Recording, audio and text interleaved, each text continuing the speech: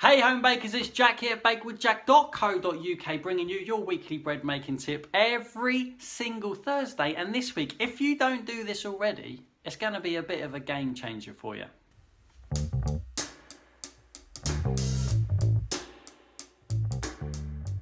Hey you guys, welcome back. Now, one of my in fact, the most successful video I've ever put out on this channel is one entitled, How to Stop My Loaf from Spreading Out Flat. That's the most popular one. I don't know why. It's not a particularly good one, but it's probably the most helpful, hands-on one that you'll see, and a problem that is experienced quite a lot. So consider this video a little bit of a part 2 to continue on from that one. If you're still having issues with loaves spreading out, whether it is that cob loaf or a bloomer or wherever it is that's spreading out for you, not rising up nice and tall and proud, here's something that you can do. Okay, before we begin, a couple of things to note. This dough that I have made is about 65% hydration, and it's just strong white bread flour. This works with all different flours and all different doughs. However, once you get into sourdough territory and super wet doughs, the shaping technique is slightly different, although the principle is exactly the same.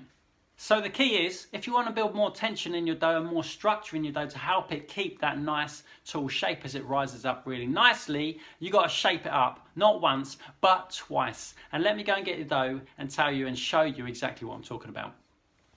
Okay, here we go. As always, I've got a nice little tidy box of flour to help me out along the way, and the Bake with Jack dough scraper, super helpful piece of plastic available from the Bake with Jack shop. And here's my dough. It's been resting up for about an hour. It's all proved up and ready for the shaping. And this is what I'm going to do first. First things first, dust the table just a little touch, as usual. Now I'm going to take it out of the bowl. It's going to come out of the bowl upside down nicely for me, as normal, every single time, upside down, so it's nice and sticky on the top, but it doesn't stick to the table underneath. Now I'm going to make this. This is 1 kilo of flour, which will make me 2 nice loaves. So I'm going to push it out very slightly just to help me out, and then I'm going to cut it into 2 to make 2 loaves. And wherever you're cutting into, 2 or 4, at this point, you just cut it into what you need to cut. Right, here goes. Straight side of the scraper like this, flat edge down onto the table like this, cut down and peel away. All the way down. I'm not going to weigh these to see if they're the same, but you can if you want to, that's fine. First thing I'm going to do is the pre-shape. So the first shape, I'm just going to fold it up like this and fold it into that nice ball, exactly like I did in that last video. Like this, right? Nice ball, like that.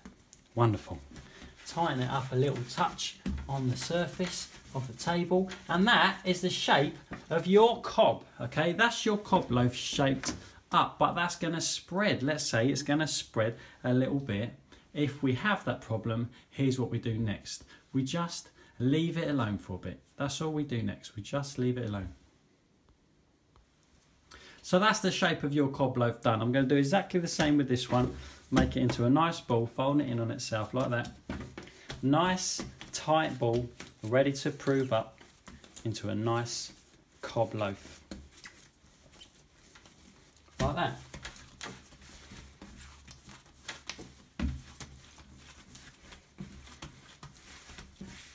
Done. 2 nice bouncy balls ready to go, but just to make sure that they do rise up nice and proud, now I'm just going to leave them a bit. I'm going to rest them here for 15 minutes or maybe even 30 minutes, and then I'm going to shake them up again. So pop your cloth back on the top and go and sit down, go and relax. Okay, 30 minutes has passed, and if we take it off, you can see it's definitely grown and it's spread a little bit. This one's not too bad because of the low hydration, but the higher the hydration, the more likely it is going to spread out. And all you got to do is flip it back upside down, make sure it doesn't stick. If it does, give it a little dust in the flour, give it a little press, and just shape it up a second time.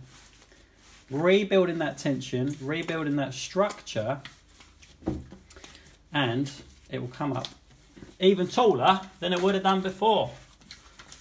You'll get a little squeaking, little pop as you're popping the bubbles there, but that's absolutely fine. In fact, it's a good sign. It means that you worked it really well in the first place.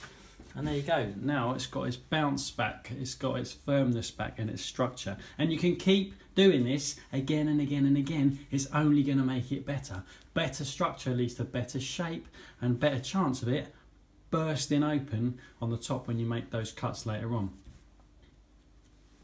And there you have it. That technique works whether you're making a cob loaf like that, or whether you're making a bloomer, or whether you're making baguettes or rolls. Divide up your dough, shape them all into balls first, and then shape them then into the next thing. That's double the shaping. You're always building structure and tension along the way, making an even better structure for the final shape.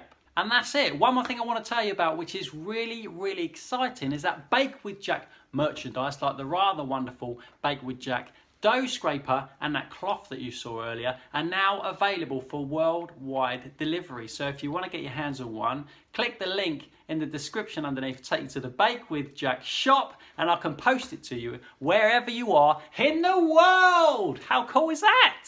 As always, thank you very much for being here. I really appreciate it, and I look forward to seeing you next week for another bit of bread making wisdom served straight out of my nut.